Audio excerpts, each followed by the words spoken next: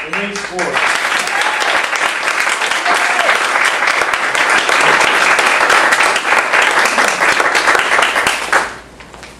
Good afternoon, fellow Toastmasters. Holly.avi, Confessions of a Serial Entrepreneur. This was a very well thought out speech. She had a body with the introduction in front. She had a conclusion. She started out the introduction asking us questions and made you participants in her speech. She finished going back to you again, asking you about whether you would be getting into entrepreneurship. At first I thought she was going to be comparing working in a business world for a company or working for yourself. I found that she did stick with her title, which was Confessions of a Serial Entrepreneur. And I began to follow a timeline, like around in a circle, with the beginning with her father and herself in her bakery, moving through the different entrepreneurships that she had. I did get hung up a little bit here and there, going back to a couple of things, but pretty much she was a circle. Her gestures were helpful. She used her hands.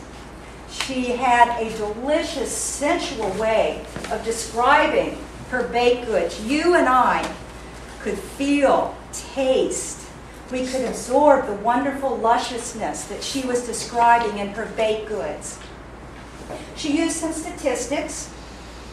She did want to focus, I'm sure, on cutting down on her ahs and her wells and her ums and some clutches. I didn't feel that that took away from her speech at all. She was talking about direct marketing.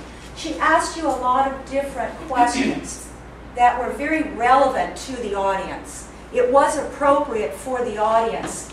We here are adults for the most part. We do have choices that we need to make. Some of us have had tough times working for companies. We want to earn our keep. We want to earn our money. We are looking personally to entrepreneurship. This was very relevant. I feel that she was very composed. She did sometimes put her hands on the table just to support herself, but for the most part, I think it was just only about twice. Holly, I feel that your speech was informative. You had an introduction, a body, and conclusion. You added humor. You also had a play on words, which I enjoyed. Notions, lotions, and potions. So you have a little triad going for you there. I wish you good luck in your entrepreneurship. I hope you make a lot of contacts from us. Job well done, Holly. Denise.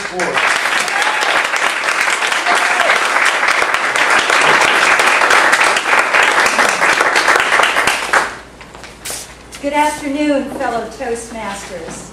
Holly.avi, Confessions of a Serial Entrepreneur. This was a very well thought out speech. She had a body with the introduction in front. She had a conclusion. She started out the introduction asking us questions and made you participants in her speech. She finished going back to you again, asking you about whether you would be getting into entrepreneurship. At first I thought she was going to be comparing working in a business world for a company or working for yourself. I found that she did stick with her title, which was Confessions of a Serial Entrepreneur. And I began to follow a timeline, like around in a circle, with the beginning with her father and herself in her bakery, moving through the different entrepreneurships that she had. I did get hung up a little bit here and there, going back to a couple of things, but pretty much she was a circle. Her gestures were helpful. She used her hands. She had a delicious, sensual way of describing her baked goods. You and I could feel, taste. we could absorb the wonderful lusciousness that she was describing in her baked goods. She used some statistics. She did want to focus, I'm sure, on cutting down on her ahs and her wells and her ums and some clutches. I didn't feel that that took away from her speech at all. She was talking about direct marketing. She asked you a lot of different questions that were very relevant to the audience. It was appropriate for the audience. We here are adults for the most part. We do have choices that we need to make. Some of us have had tough times working for companies. We want to earn our keep. We want to earn our money. We are looking personally to entrepreneurship. This was very relevant. I feel that she was very composed. She did sometimes put her hands on the table just to support herself, but for the most part, I think it was just only about twice. Holly, I feel that your speech was informative. You had an introduction, a body, and conclusion. You added humor. You also had a play on words, which I enjoyed. Notions, lotions, and potions. So you have a little triad going for you there. I wish you good luck in your entrepreneurship. I hope you make a lot of contacts from us. Job well done, Holly.